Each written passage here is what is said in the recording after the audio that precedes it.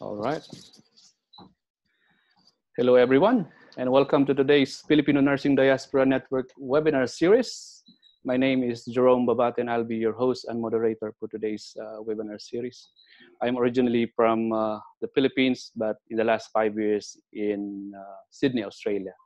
And I'm excited to be hosting this session today.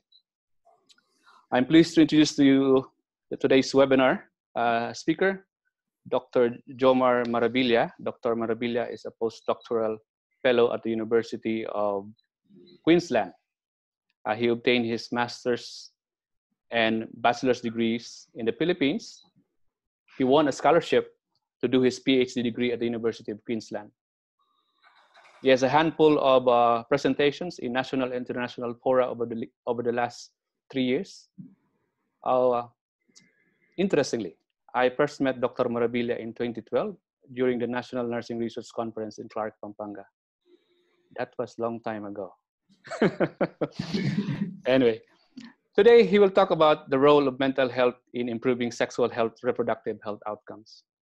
Before I hand the mic over to Dr. Maravilla, I have a few housekeeping items to cover this presentation and the webinar platform.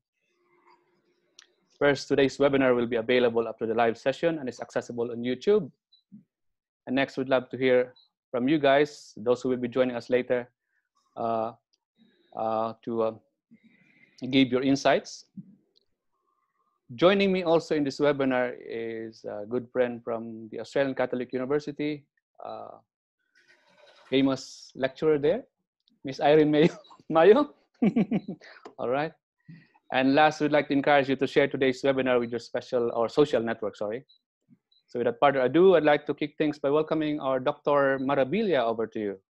Dr. Maravilla. Good morning, everyone. Thank you for inviting me just to share some of our research findings and just some sort of my experience in mental health research and its link with sexual reproductive health outcomes in young people. So most of my research it deals with young people's health, and so it's really interesting to explore, I guess, the relationship between mental health and sexual reproductive health. So this webinar does not focus on methodology, although I'm an epidemiologist, but I guess I want more, during this presentation, I want to focus more on the findings and implications of our research. So first, I want to give you a context of what's happening globally in adolescent sexual reproductive health. So in terms of contraceptive use, still less than 20% less than 20% of adolescents who are sexually active are using modern contraceptives, especially in South Asia, East Asia, and the Pacific. And also the unmet need for modern family planning is higher, especially among non-married adolescents. Now, I got this graph from the UNFPA report about adolescent sexual reproductive health in Asia and Pacific. And as you can see here, the proportion of females who are married it's quite still high, especially in South Asia, in Bangladesh in particular. So it's 36% of our adolescents are married by 18 years old, and 30% are married by 15 years old. And in the Philippines, 13% are married by 18, and 2% are married by 15. So it means that a huge proportion of adolescents, female adolescents, are actually, we can assume that they're sexually active because they're married. And in the Philippines, we can say that we have around 15% of adolescents are married as well. Here, in this graph, I want to highlight, I guess, the sexual activity before marriage among 15 to 24, and knowing, especially in the Philippines, wherein we have a very conservative culture, we can see here that sexual activity for male and female has equal proportion, so around 10%. But then for other contexts, I guess there's a huge disparity between sexual activity, proportion of sexual activity among male and females. And generally, we can say that more male adolescents are sexually active. So these are males. So it's quite elevated more elevated compared to females. Now, also, I have this research that I published in BMC, and I basically look into trends of repeated pregnancy among adolescents. So it means this is the prevalence of adolescents who get pregnant again the second time. So it doesn't mean they have kids, but as long as they get pregnant again, I sort of measure that using the Demographic and Health Survey. So it's a national representative survey in the Philippines. And as you can see, so I did the statistical test, and it seems that the trend of repeated pregnancy in the Philippines for the past 20 years, so from 1993 to 2013, hasn't changed at all. And the prevalence is 18%. So we could say that 1 in every 5 adolescents, adolescent girls, are getting pregnant again in the Philippines. And 1 in every 10 with repeated birth. And again, as I said a while ago, there's a constant trend from 1993 to 2013. Apart from the adolescents itself, since they get pregnant and they give birth, another concern in the field is also their children. And in some of my research, we found that apart from this adolescents having high risk of pregnancy and labor complications, their children tend to have high risk of being stunted at 24 months. And I found that this is explained by the poor practice of complementary feeding, or I would say infant feeding in general. Now, we know that in the Philippines, in the Philippine context, or even in other low and middle income countries, a large number of programs, interventions, efforts has been done. Public health services, public health interventions have been implemented to help these adolescents not to have early pregnancy, to prevent early pregnancy, or even for them to use contraceptive use, for them to use modern types of contraceptives to improve their contraceptive use, and even for those who have children. For example, in the Philippines, the government is having partnership with USAID to help adolescent mothers, young parents to adjust, and at the same time to be able to parent their children well. But then, according to the Family Planning Summit 2017 in London, it says here that popular approaches to promote adolescent contraceptive use, or even other sexual reproductive health services, include that can be accessed, I guess, through youth centers, and then also even peer education programs. I think this is a very famous program in the field of adolescent health, are still widely implemented. But then, after considering a huge number of evidence, its effectiveness is not much proven. It's inconclusive, and in fact, there are research that says that it has no effect on contraceptive uptake and even in other reproductive health outcomes. Education, provision of education programs, or increasing their awareness doesn't mean that in terms of contraceptive use, it doesn't mean that there will be a reduction of of incorrect use or even the discontinuation rates of contraceptive use among adolescents. In fact, adolescents tend to use less effective contraceptives. And those among those who are married, a lot of them are discontinuing their COC pills. And also, a huge proportion of our adolescent mothers or pregnant adolescents are not accessing reproductive health services despite its availability in their community. This can be evidently, I guess, observed in urban setting, wherein, especially for example, in Manila, in the Philippines, a lot of rural health, urban health units, health centers are there. But then if you will look at statistics, there is a very low usage or uptake of reproductive health services, especially in Metro Manila.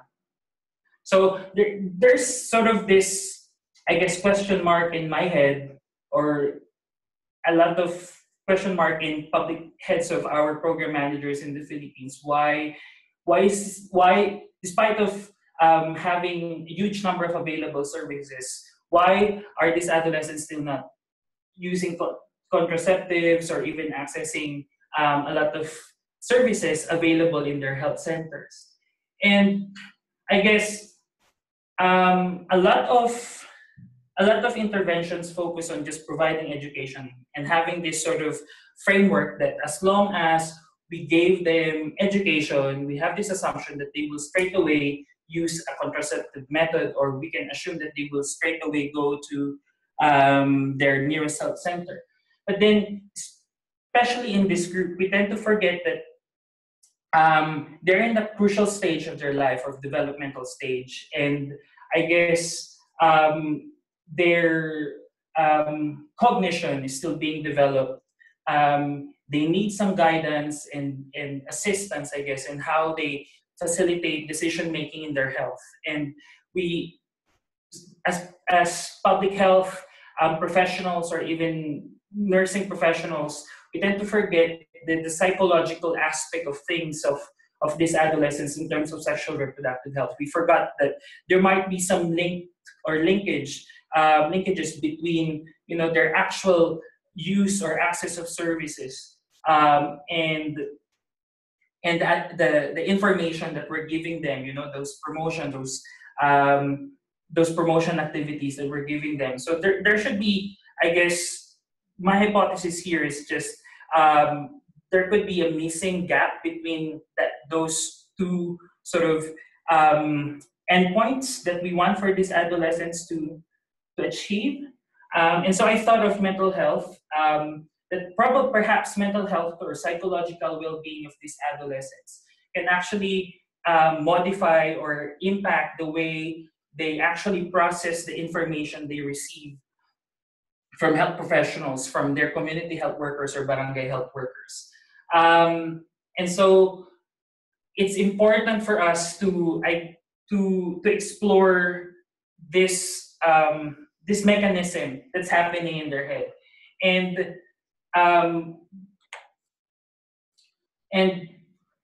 mental health problems or disorders is quite prevalent, even in some sectors or in some population groups. Mental health disorders is quite prevalent among adolescents in comparison to adults.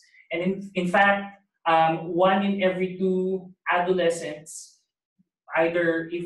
regardless if they're boy or a girl, experience any type of mental health problems. And in my opinion, this is even an underestimate, because most of research, they were only using hospital data, clinical data, and in which this information could be the worst form of mental health already, and not actually capturing those mild form of mental health problems or disorders, because adolescents don't really go to a health facility or a clinic just to have their mental health assessed.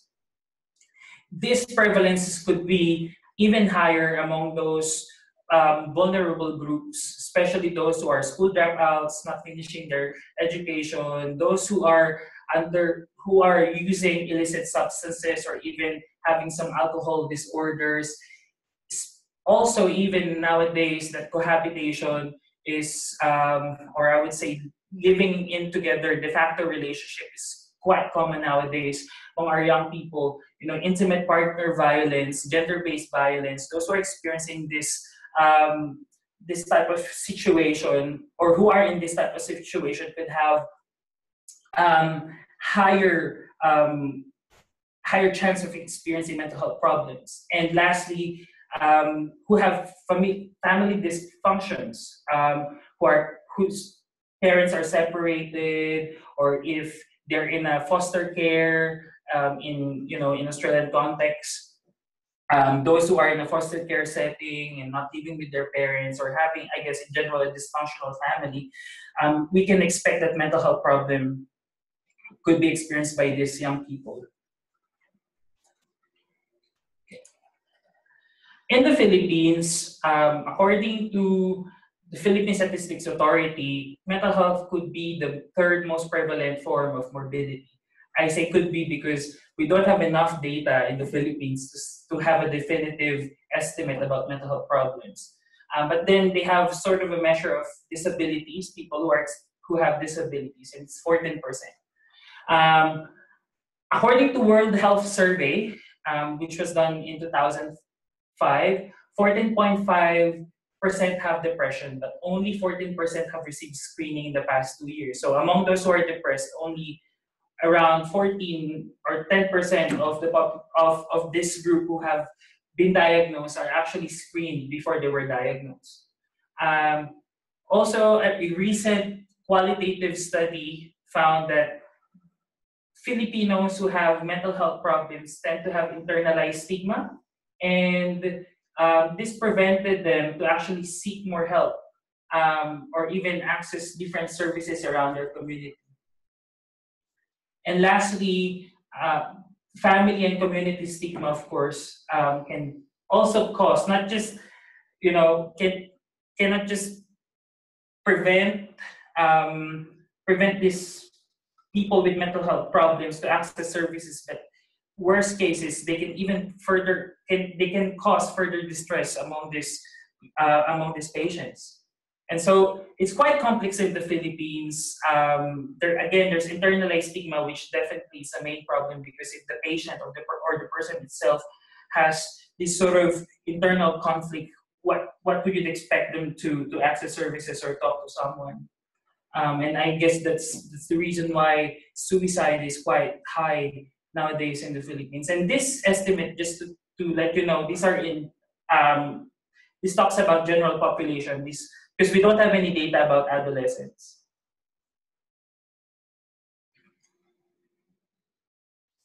Now, in my study, good thing we have some data we could use in the Philippines. I'm using Cebu Longitudinal Nutrition Survey. This is a 3-generation cohort, so it means that they measured the first generation of individuals and their kids.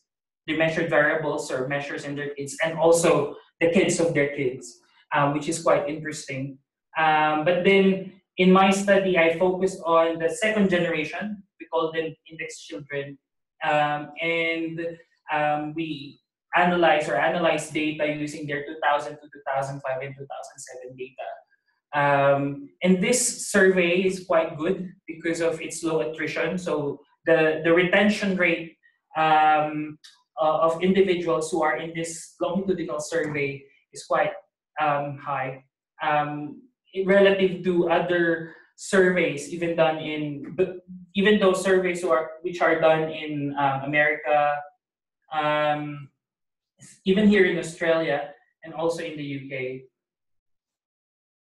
I was able to get 453 male and female, or analyze 453 male and female adolescents who are not pregnant at the time of the survey, or who haven't impregnated someone, for males. And then all the measures or variables I use are self-reported, which has its limitations. But then, I guess if you look at the questionnaires used in the survey, they were able to cross-check it. So they did the best that they can for the survey. And I used a depression scale to assess the severity of their depression. But then in this case, I only dichotomize it or categorize it into two. So if they're depressed or not depressed, because we have very low sample size. But then this is a 16-item scale. It's validated for cultural and even language differences, because the depression scale used, which is the Center for CESD, it's originally from the US. It's used in the US context, and so this survey modified it so that adolescents can understand what this, all those statements in the scale mean. And the cutoff score is 10 for this. Also, apart from the survey, I look into different research papers in low and middle income countries. So I meta-analyze all the estimates I got from research papers, and have this pooled odds ratio or pooled estimate, just for us to have a consensus of what the evidence is telling us. And I use some softwares to analyze my data. And I basically use this model, so random effects, quality effects model. So basically this incorporates the publication bias and even the quality of the study in pulling the effects or the estimates found from each study. So just to share some of our findings about the influence of depression and to reproductive health outcomes. So for family planning use trajectories among young people, we found that those who are depressed at 18 years old tend to not use consistently at age 21 and 24. So, and there are 3.36 times more likely to have this consistent non-use. So if they're depressed, we expect them not to really use contraceptives during their young adulthood stage.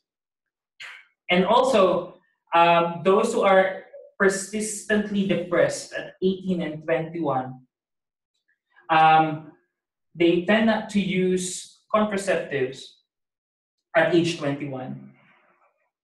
So as you can see here, we could say that those who are depressed as early as 18 years are 3 times more likely not to use contraceptives during their young adulthood.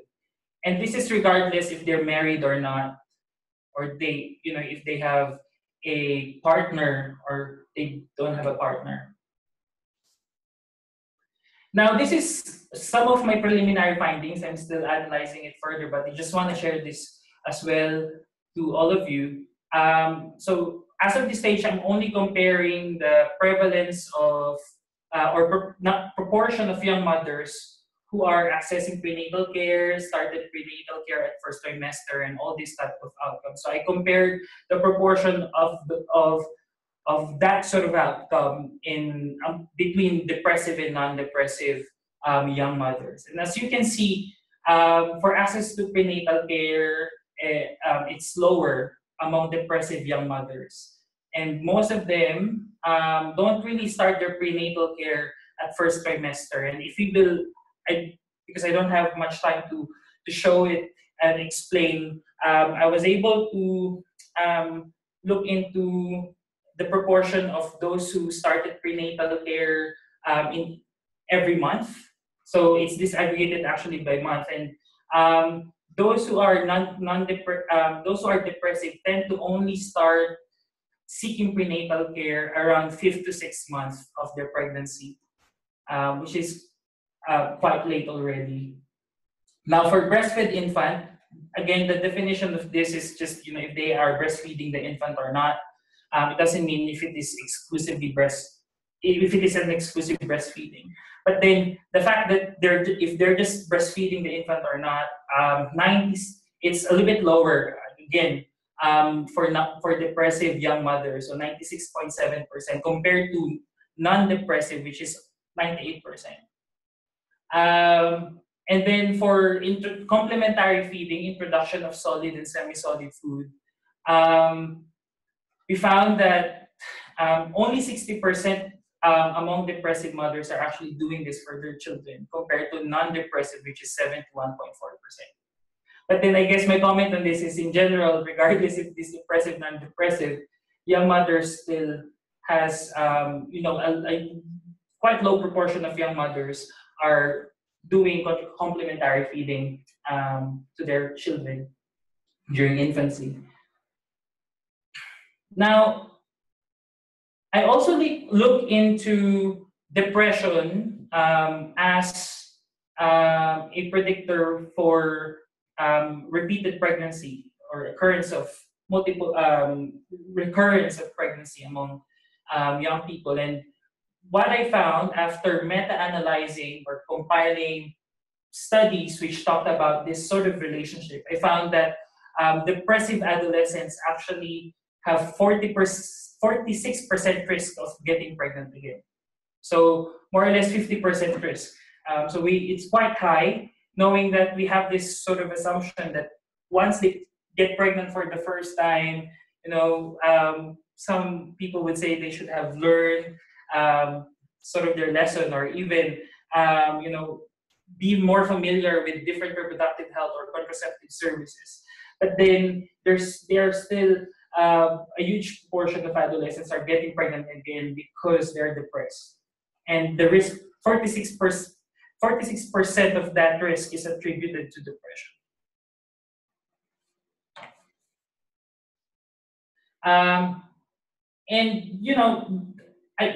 This slide, I just want to, I guess, highlight how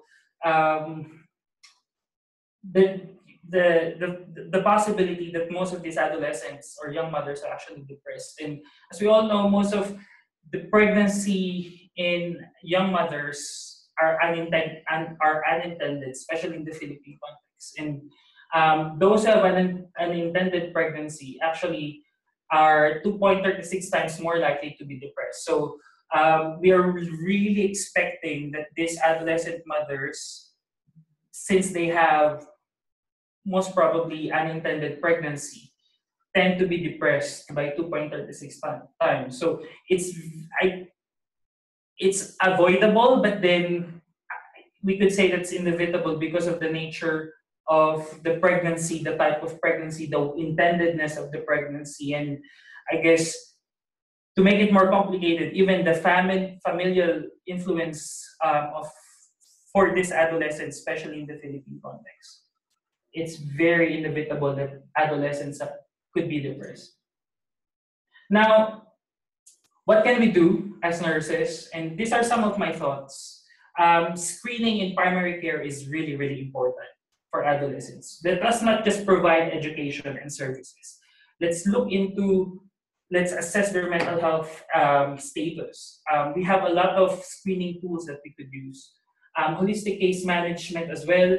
When we deal with a patient or a young person, we need to look into the different aspects of their lives, because as you know, nurses, even I just would like to share here in Australia, we have this research on domestic and family violence, and we interviewed some patients, and they're saying that they tend to open more to nurses in a primary care setting compared to a doctor. And so nurses have really a huge role in this in this field of mental health.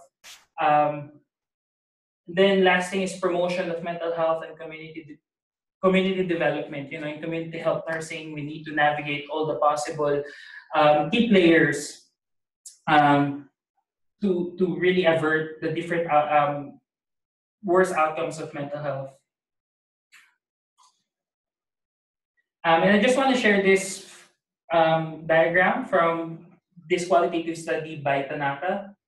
They found that, again, because in the Philippines, mental health is still a stigma, but then for us to modify that or avert that sort of phenomenon in the Philippines, we need to look into peer bonds, peer groups, navigate their peers, support based on bayanihan spirit. Again, it's very community support, social network within the community. and fatalistic appraisal of stigma experience.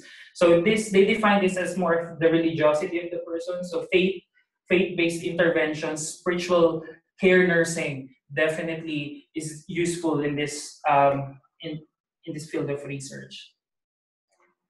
Now,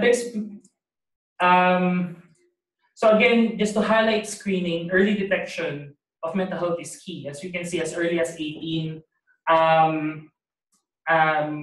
it could already influence the way they think about reproductive health services. And even evidence said in other countries that mental health could start as early as 14 years. But then we don't have data about the mental health of these young people at age 14. But then as early as 14 years old, we can already screen for mental health because its mental health problem starts at that young age. Integrate mental health screening at service delivery points. We can do it in school, community, and even in teen centers if we do have it in our areas. There are screening tools that we could use. Some of them are 5 items, some of them are 10 items.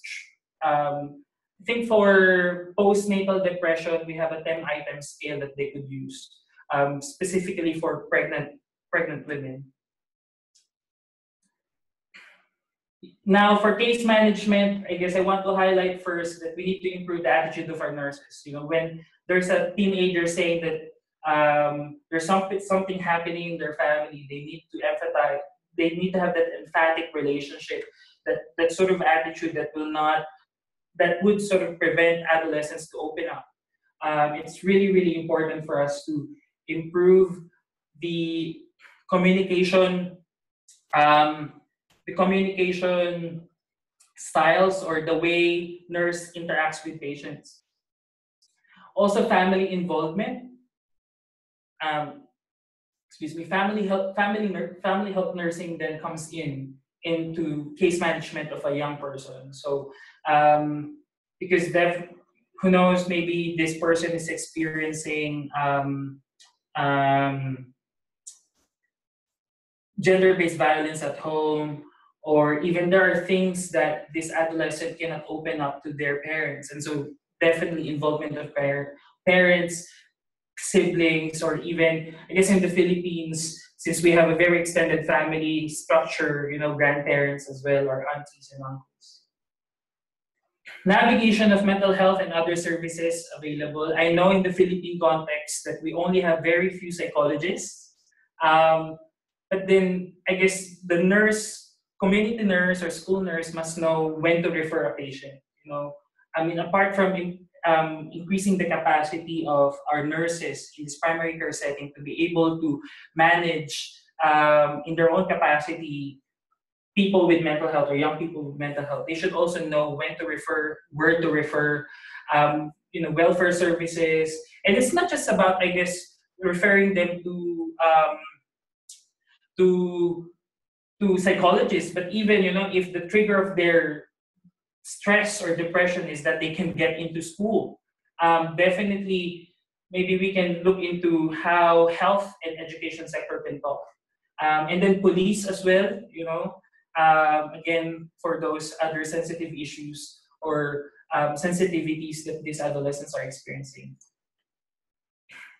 I just want to share here one review, meta-analysis I did about the effectiveness of community health workers in preventing repeated adolescent pregnancies. And we found that, you know, deployment of community health workers actually reduced the risk of adolescents' repeat pregnancy by 30%. And upon looking into the different programs or different roles that community health workers are doing, they actually have incorporated mental health aspect, parenting in their intervention. And these community health workers, this even includes nurses as well. So I think I just want to highlight in this slide that nurses can do something to be able to really help adolescents cope with their stressors, especially young mothers. And this is proven to be effective.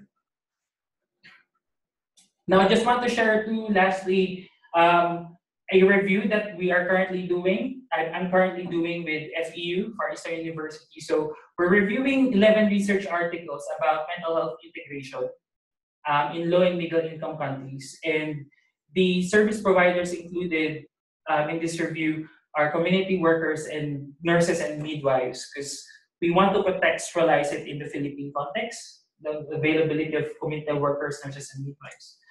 And I guess in general, most of the programs that we found in low and middle income countries, which are proven to be effective, addresses maternal mood. So right there at point of contact, they were able to provide some mental health first aid, or even that therapeutic communication with depressed mothers. Also, they were able to encourage support from the family, so they further expanded the role of nurses from patient care and expanded it to their families. And then emphatic relationship, and also parenting sessions. They found that having parenting session is important because they have a new member in their family. Adolescents have a baby, and so parenting would sort of alleviate their stress about parenting. Establish and navigate social networks. So again, peers, community groups, if they're available. So these are basically the key features of effective interventions we found in this review. And so from I guess this last point, in the Philippine context, it's important to promote mental health through youth community groups. I mean, we have our SK group in different barangays in the Philippines, and I think they could be navigated to just promote mental health and increase awareness in the community. And usually nurses have sort of the energy and the passion to do this in the Philippines. Now for future research, I guess, although this is a bunch of evidence, a bunch of estimates that I've presented, again, it has its own limitations. My findings is only applicable in the Cebu context, since the service conducted in Cebu. Most of my reviews, all of my reviews doesn't have any studies from the Philippines, which is quite a shame, but then it gives us, a red flag that we need to do such research in the Philippines. We need to look into triggers of depression or mental health in different ecological levels. I guess most of the evidence now are focusing on adolescents. And so I guess to expand the scope and even the robustness of the evidence, we need to look into the family of adolescents, different factors in the family level, if they have partners as well, and even among their peers. Also, we need to look into different predictors of mental health and sexual reproductive health across life course. And the reason why I put out this figure is just to highlight that for adolescents, apart from the societal, community, and familial factors, their experience as an infant or even as a child, and different, I would say, crisis they experience at these stages impact the way they behave, the way their brain is structured, the way they see the world, I guess. And so it's important to look into other predictors that have happened in the past. And this is only possible if we will do a prospective or retrospective studies. As we know, most of the studies in the Philippines are cross-sectional. I mean, it's good. It could give us huge amount of evidence, but then for us to move forward, for us to be able to analyze more high-level predictors or more robust predictors, we need to, I guess, design a more I hate to say this, more complex studies, but then studies that can actually detect important variables for these adolescents. So also, we have in the Philippines, we have a lot of big data in the community. It's just that it's not recorded in the cloud that we could access it. Perhaps we can look into the different big data existing in the community in the Philippines and look into also opportunities to influence the data systems and include mental health screening. Because if you will go to a typical barangay health clinic or barangay health center, they would have paper-based recording. They would have some tools. And so regardless if it is paper-based or electronic-based, if there are, those data systems could be used as platforms to introduce mental health screening. And so, and once these sort of data systems are established, then, you know, I guess this is an opportunity for us to analyze this big data, because if you will go to a health center, this information are just stored in a cabinet and that's it. It's not being much utilized for research. Also, social media and data analytics. Just want to share this as well. I'm currently doing a research on social media. So I'm using social media information or data to actually analyze or produce sort of a rough prevalence of suicidality in UK and US, and even in Australia. And I think since a lot of young people nowadays in our country are using social media and even use social media to air out their feelings, to verbalize what they're thinking or verbalize what's happening in their family, in their community, we can actually use that to look into, you know, what these adolescents are thinking. Social media data analytics is a huge platform for research. Lastly, we need localized and accessible interventions. So it needs to be, we need to develop interventions that are highly transferable in the Philippines. As we know, we cannot just get some intervention in America or Australia or US or UK and then just put it, you know, implement it in the Philippines. We need to make it localized. As you know, we need to look into culture as well. And integrated collaborative care models. As I highlighted a while ago, it doesn't only include health. It doesn't only concern the health sector. We need to look into education as well, or even welfare as well, because these adolescents tend to have much complex problems in their lives, and we cannot just deal with their mental health. We need to have a holistic case management approach. So before I end my presentation, I would like to thank University of North Carolina, Life Center for funding my research, and FEU just for helping me with those systematic reviews. Thank you. Thank you so much. I guess if you have questions, I'm open for any questions if you have. Thank you for the wonderful presentation, Dr. Joemer Maravilla. We will go ahead and take some time for questions now. Before that, we'd like to acknowledge Dr. Richard Sullivan, Assistant Professor from the Central Mindanao University in the Philippines. Okay, he will be joining as an observer at this stage. Yeah. It looks like we have one question on my Facebook inbox. Okay, a question for Dr. Maravilla. Okay, it's good that you mentioned from James of Cebu. Okay, it's good that you have mentioned about screening in the public health centers. How is it possible that we can access these screening tools? We understand. His question is, we understand that the screening tools are widely available, but these are not adopted in the Philippine setting, or yeah. I guess if we have for this, for example, for this survey, they have this tool that they use as it's culturally appropriate in the Cebu context. And we could use that. But then yes, I know that there are a lot of tools available. You can download it online, but the problem is it appropriate in the Philippine setting? And so um, we don't have any tools as of the moment.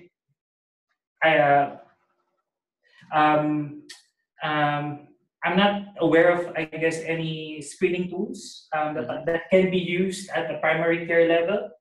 But then I guess this calls for research about adapting these tools, and we're actually doing that in the FEU. We're developing a research with the psychology department in FEU to be able to culturally adapt some of our tools, mental health screening tools, and yeah, we keep you updated. But then yes, we don't have one in the Philippines. We don't have any tools that is adapted in the Philippine context, and that calls for research. But there are tools that you can download online.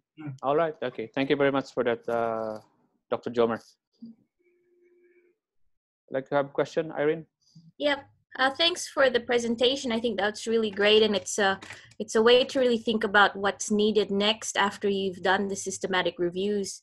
I'm just curious about the practicalities of things we can do now. How are nurses now trained on mental health first aid? Because I know here in Australia we have a program for our undergrads. Do they have? All right. Yeah. Go ahead. Okay, sorry. I can only speak in behalf of what's happening in FEU. I mean, they're trained in FEU. They're trained on how to deal with people who have mental health problems. But in terms of those first aid, it's a different skill, I guess. It's beyond that clinical care, those conversations that you have in a psychiatric ward.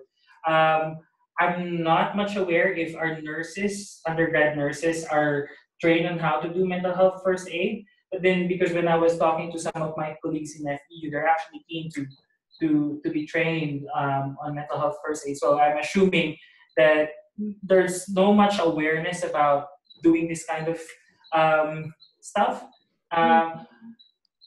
But I guess the way is, maybe, integrated in the curriculum. But reinforcing that, and I think with mental health first aid, it's important, especially in the community setting.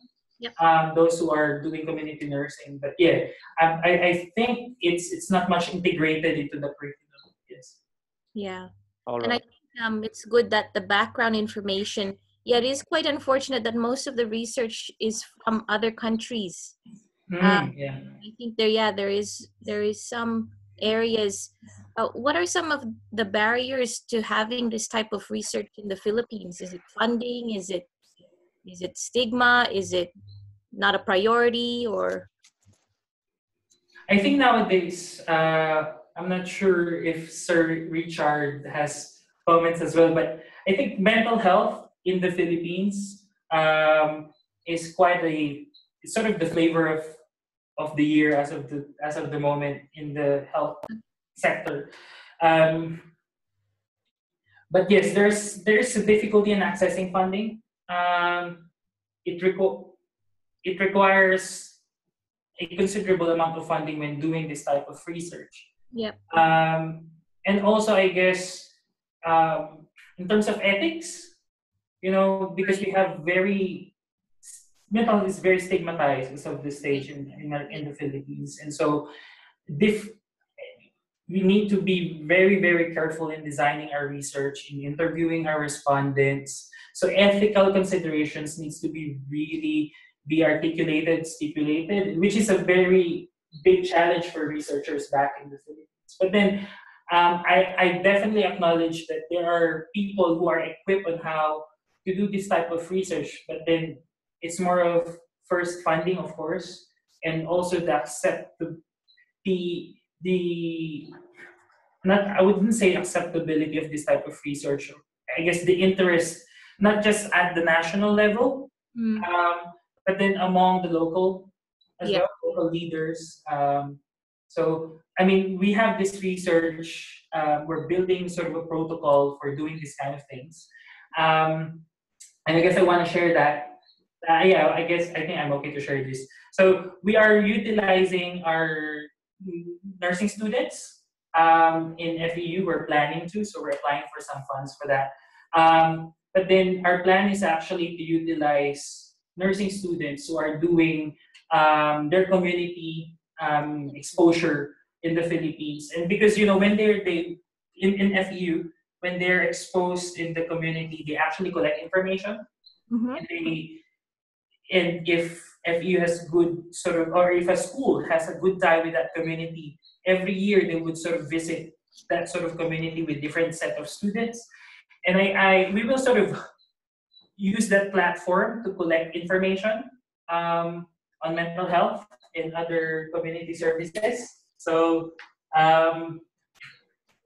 yeah, I guess we can utilize our students to be able to help us collect the data, but it's about thinking about different strategies on how we can make it cost effective. So I guess that's my All right.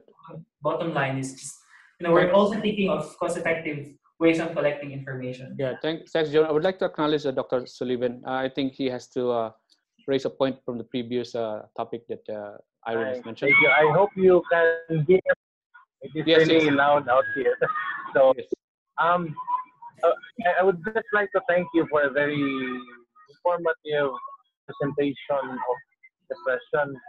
I do think that this is really a valuable contribution to the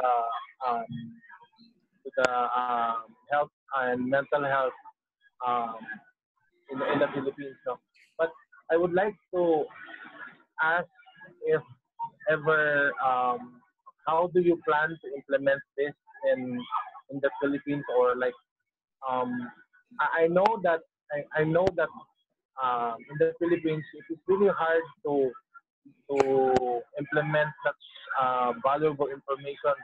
It's not about the stigma, but more likely the lack of a system wherein depression can be detected easily, or even support groups. We have support groups, but I do think that it is more likely not really integrated to all of the health systems in the Philippines. There are structures, but I do intend that how can we connect this, or to link all of this into a system where we can help more depressive patients or depressive individuals. Yeah. Thank you, Sir Richard. That's really true. It's a very systemic sort of issue. It's not just about, you know, we have a problem in our it's not just, I guess, one sector's problem, and I think it's important for us to first, well, you know, people would say let's involve everyone, but I think in my own personal opinion, it's about testing different models. It's about looking into the feasibility of different strategies on how to do it.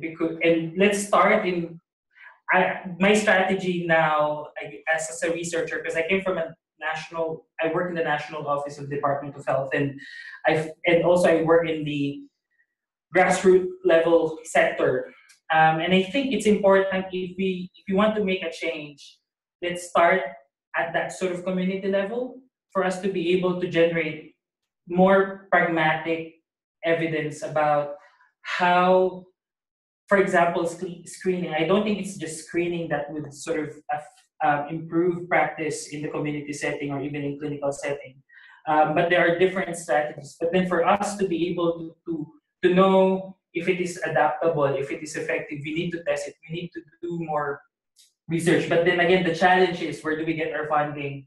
Where do we get resource on how to do this kind of things? My suggestion is for us to partner with local officials. There are for example, what I'm doing right now is I'm partnering with Navota City in Manila, and they seem to be very, very interested in mental health. And once you get that sort of agreement or support from your local leaders, then you can talk about support and funding. And if, let's say, you're working in a community, then, or you're working in a university, then that's a start of that kind of partnership.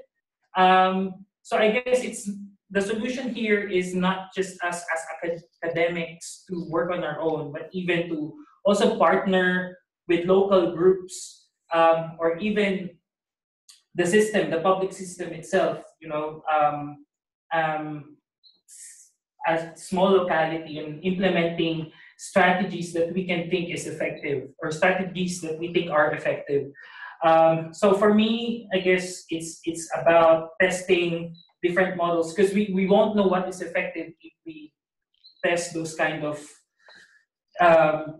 ideas that we have in our heads. For example, in this mental health screening, we are thinking to pilot this in some sites in Manila. So we're applying for funding in the Philippines, because most of the funding here in Australia is quite scarce in terms of developing country, to do research in a developing country context. I'm not sure if Irene can agree on that, but then yes, we are looking for funds to test that. But then apart from seeking funds as researchers or as academics, we need to also partner with local community. Otherwise, what we're trying to do here, the research that we're trying to do will just end as data or as an evidence. So yeah, if you want the impact system, we need to partner with the system. We need to partner with the leaders. We need to partner with the community to make a change. Especially this is mental health. It's very complex, It's very clouded. You need to partner with education if you want to help students. You need to partner with universities as well. Especially a huge number of cohort of young people are now in the university or colleges. We need to partner with out-of-school youth groups as well if you want to reach that sector. Maybe if you even want to tap other population groups, senior citizen groups, or one of my colleagues are targeting, those tricycle association or drivers association as well when they're doing this type of intervention. So as academic research, also researchers, I think, or academics, we can learn from NGOs, from non-government organizations, on how they partner with local groups. And so we can sort of use those strategies in implementing our research. Because nowadays, especially for funders, funders doesn't look into the robustness of a research, but even its sustainability. So yes, partnership. I guess it's partnership. All right. Thank you for that. Thank you for raising that very important issue on funding and robustness of evidence from the funding's funders' perspective. Any other questions? Any other questions or perspective? It looks like we've covered all of our questions. Dr. Joemer, is there anything else you wanted to cover up before we wrap up? Just, I guess, since I'm an advocate of mental health, not just for young people, and as a researcher, I really want to say that we have low amount of evidence in the Philippines. And so anyone who's interested to talk about how we can collaborate and develop sort of a research or even programs, not just in the Philippines, but even in other contexts, feel free to contact me. I'm definitely interested to help you out. All right. Okay. Great. Thank you very much. We appreciate you being here, Dr. Joemer. At this juncture, I would like to thank the Filipino Nursing Diaspora Network for organizing this event, Bethany Delta Nursing Society, Nursing for Humanity, Dr. Joemer Maravilla, Dr. Richard Sullivan, and Irene Mayo. Okay, thanks again for joining us today, and we'll see you next time. Take you guys offline for a debriefing. Thank you.